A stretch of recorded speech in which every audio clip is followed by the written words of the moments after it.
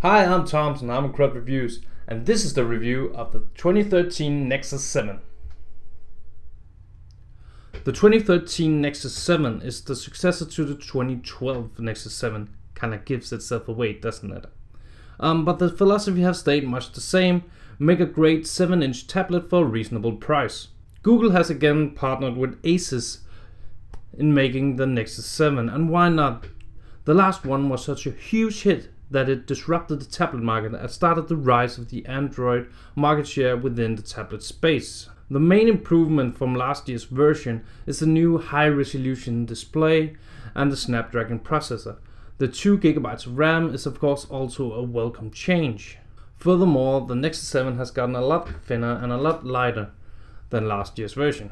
The tablet has some big bezels in the top and bottom of the device, which is useful for when holding the device in landscape mode for resting your thumbs. The side bezels, on the other hand, is almost too small to comfortably rest your thumb while holding it in portrait mode. I've used it for reading ebooks, and I usually shift between one hand right or left, or have both hands at the bottom of the device.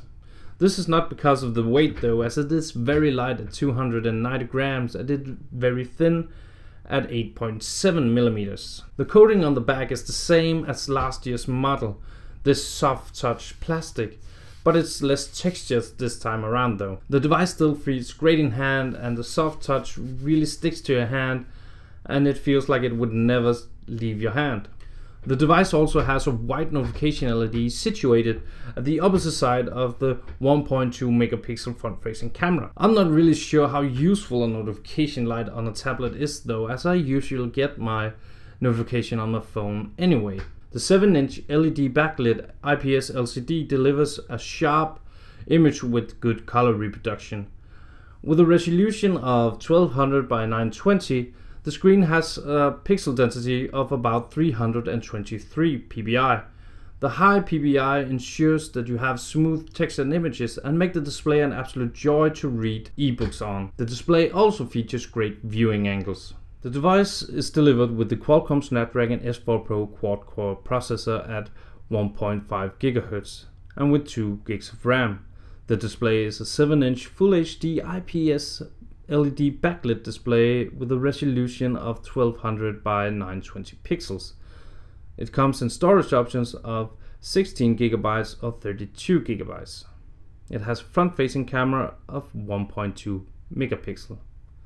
The main camera is a 5 megapixel camera and the battery is a 3950 mAh. The operating system on board is the Jelly Bean 4.3, but can be upgraded to whatever version is the newest. One of the biggest reasons to buy a Nexus device is for the software. This is the Google experience, the true and pure Android experience. Without any OEM intervention or carrier interference, the software is received directly from Google. This also means the Nexus devices get the newest Android updates regularly, which isn't certain it will happen with other Android devices. The version delivered with this device is the 4.3, which can be upgraded to whichever version is the newest at the time until the device is no longer supported. The Nexus 7 is powered by the Snapdragon S4 Pro processor, and this is the favorite chip of last year's flagship. So how does the Nexus 7 handle performance-wise when it's using last year's hardware? Luckily, the pure Android is on board this device and it handles itself very well when it comes to performance.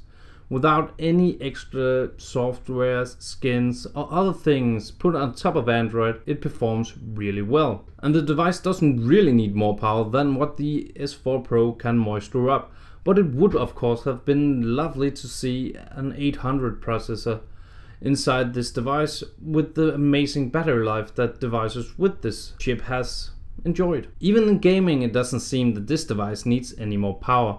I've loaded it up with a couple of games: Iron Man 3, Hungry Sharks, FIFA 14, Dead Trigger and Dead Trigger 2, Real Racing 3, and I have not experienced any problems with any of them. The only thing I have noticed is the pre-race montage in Real Racing 3 have caused some stutter and lag on this device, but there is none to find when in the race. I have noticed a problem with the keyboard, but it could also be a touch input problem. Sometimes the keys got stuck and the device thinks I'm holding the key down. This seems to be able to happen with every key, including the backspace, which is more than mildly annoying. The Android operating system doesn't have a control set equivalent, therefore lost is lost, and I have had to rewrite some paragraphs on my LG G2 coverage. I don't know if it's a problem that can be solved with a third-party keyboard, as I've yet to test it out with a third-party keyboard. The speakers of the Nexus 7 deliver a decent performance but lacking some depth. It can easily be used when there's nothing better though. The speakers is located on the bottom back of the device. The device is not completely flat on the back though, as it is curved at the edges. It is on this curvature that the speaker is placed. This means the sound is not muffled by a table or other surfaces if the table is lying with screen up. Actually, the device sounds a bit better when placed on a flat surface. The speakers are most useful for watching TV shows or movies where the dialogue is the main part. But when explosion effects and other scenes that need bass and depth is part of the show or movie, the speakers will probably not suffice. The same goes with music, as the lack of depth is a problem with most music. The device can, however, still be used if nothing better is available, in the same way laptop speakers can be used. To test the battery, I looped the Full HD video with brightness at 50% and sound at max. Wi-Fi if it turned on but not connected, Bluetooth, GPS and NFC all off. This is a really taxing scenario on the device, and still the device handled a decent 4 hours and 5 minutes. Compared with the amazing battery life of the LG G2 that got 4 hours and 40 minutes, it seems this tablet holds its own in the battery part. In real world uses, I usually charge this device every third day when using it on my commute every day. I have experienced my Nexus 7 doing 3 days, 8 hours and 42 minutes on battery with 6 hours and 11 minutes screen on time and about 10% left of the battery. The usage is typically browsing, reading ebooks and a bit of music. The camera on the Nexus 7 is mediocre at best.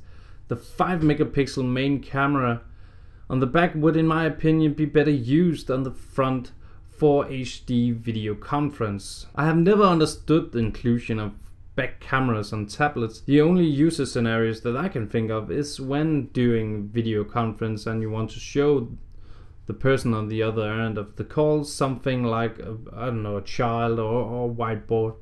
Then this can usually be done by using the back camera.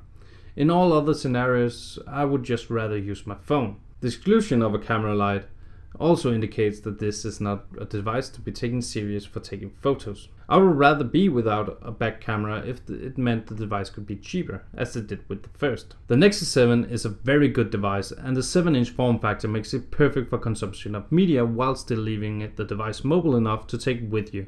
The display on the Nexus 7 is a great improvement over last year's model. This time around it has the color reproduction that the first one should have had, and the brightness is spot on. The bump in resolution is also a welcome improvement and really makes the screen a joy to use. Performance wise, the tablet is not top of the line. The inclusion of last year's favorite SoC does shorten the expected life of the device compared to having a new SoC, but this also has to be seen in relation to the price tag on this device.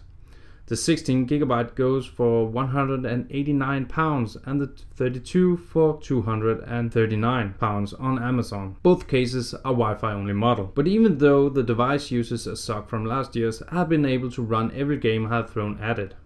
And everyday use is smooth and quick. I have yet to experience any lag on the Nexus 7 in daily use. All in all, it's a great tablet for great price, and my final verdict lands on a 9 out of 10. Thank you for watching my video review of the Nexus 7. If you have any questions about this device, feel free to leave a comment right down there below that like button. Also check out my other videos on my channel and subscribe to ensure you get new videos in the future. Well, this has been all for me, and thank you again for watching my video. Have a great day.